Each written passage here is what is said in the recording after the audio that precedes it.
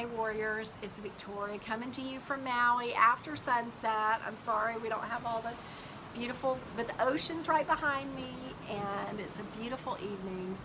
So I want to talk to you about your inner coach, and this is really an important part of you to develop if you haven't already for your recovery.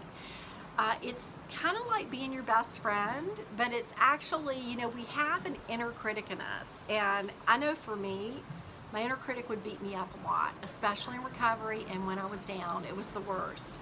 And that didn't help me at all in recovery.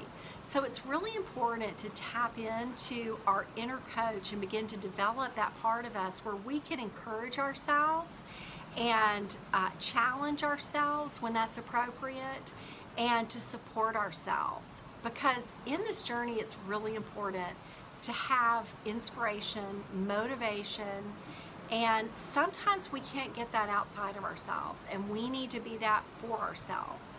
So just a thought, what are the thoughts going on in your head? What is the self-talk? Is it building you up or is it tearing you down?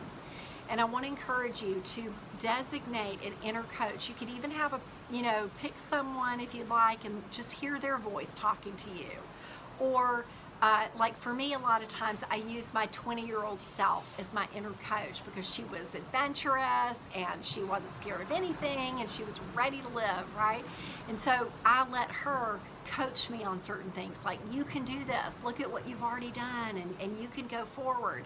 So tap into that inner coach. It's been a real healing mechanism for me, and I just think it's such an important part to build our spirits, to keep ourselves on the right track. And so a lot of it is just becoming aware of our thoughts and what we're saying to ourselves, and then changing it from the inner critic to the inner coach. There's a movie I saw, Adrift, and it really demonstrated this concept. And if you've seen it, you can listen to this, and if you don't care about getting a spoiler, then go ahead and hear it.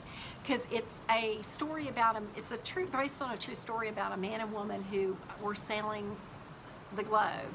And basically, they hit a storm and they got off track. But what happened is that the guy died.